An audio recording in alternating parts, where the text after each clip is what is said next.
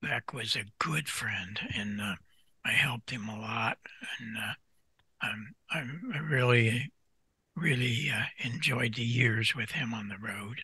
Look at all that sun stuff back there. Music tags on all of it. I always had a tag. It looked like the sun label on the other side. I was a marketer, let me tell you. It worked great. And I'll show you the last one. Who's that group? It's their first concert outdoors. I don't know.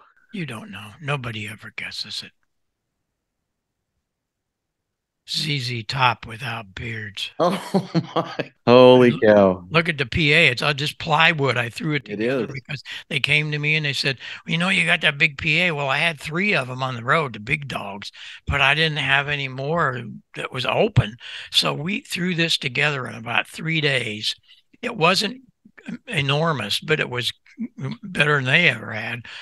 So they told me in an outdoor little situation, maybe 1,000 people, but they become good friends all through the years. And so sad that we missed Dusty. He's a great guy.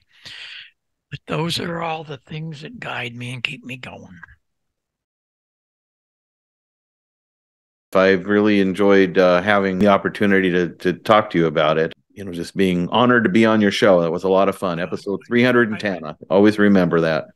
I thank you, and I'm kind of sorry that it went away, but I know why it went away, and so I elected not to join the other crew, and the reason are these presentations. Uh, I only had like 10 or 15 minutes on Ham Nation because of all the other people. That's the way we scheduled it. But I know that I knew at the time that I could do more. And that's what started all of this. And Zoom was a great, great opportunity to make that happen.